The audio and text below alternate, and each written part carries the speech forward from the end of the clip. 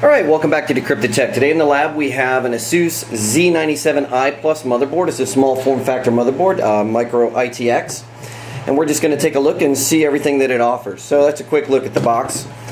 We've heard you guys don't like to actually take a look at the box for that long. So now we'll take a look at everything that comes inside the box. Alright. It is a smaller form factor board, so you really don't get a whole lot in there. You do get a driver CD. You get a manual, of course. Something to tell you everything you need to know. You get a couple of SATA cables. You of course get the I/O shield, and you also get some adapters. These connect directly into the wireless card, which we'll show you in a minute. It's an 802.11 AC wireless card, and then of course you have an antenna. This antenna stands up like this. It's used to be mounted on a desk, and then these of course connect right into the backs of these, and that gives you your wireless. One other interesting thing that they've done is Asus used to have a plug-in that allowed you to connect everything, and then you would plug that into the board. For this, what they've done is they've given you a plug-in and they've given you extension cables.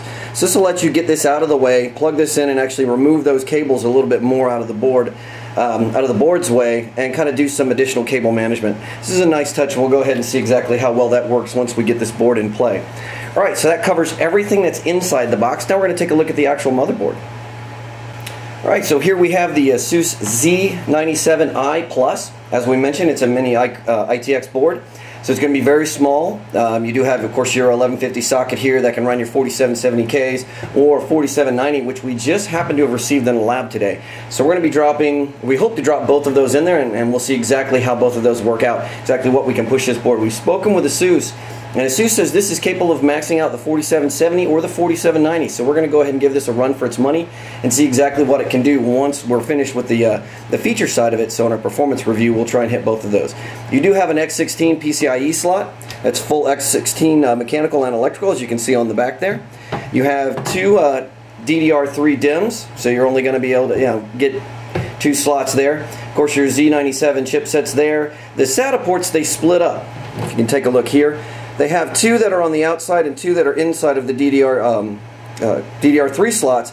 So that's going to be interesting depending, if you use a GPU or not. So we'll take a look once we get this connected to see exactly how well that works out. Of course, you have a USB 3.0 slot. You have your 24-pin power connector there, 8-pin up here at the top. Again, we recommend getting an adapter. TPM module, fan header, and two other fan headers there. The blue one is your CPU fan header. Down here you have your wireless module. That's your 802.11 AC wireless module. Those cables we talked about, they actually connect right here. They can be a little bit difficult, but once you get them snapped in, they're pretty much good to go. Of course, you have your battery. And you can see the board is well laid out. Looking at the tracing, it's very clean.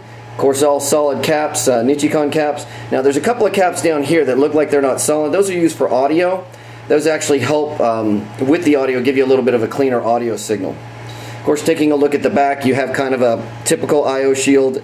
You have your PS2 port. That's great for when you're overclocking. You have 4 USB 3.0 ports, 4 USB 2.0 ports, your LAN card there.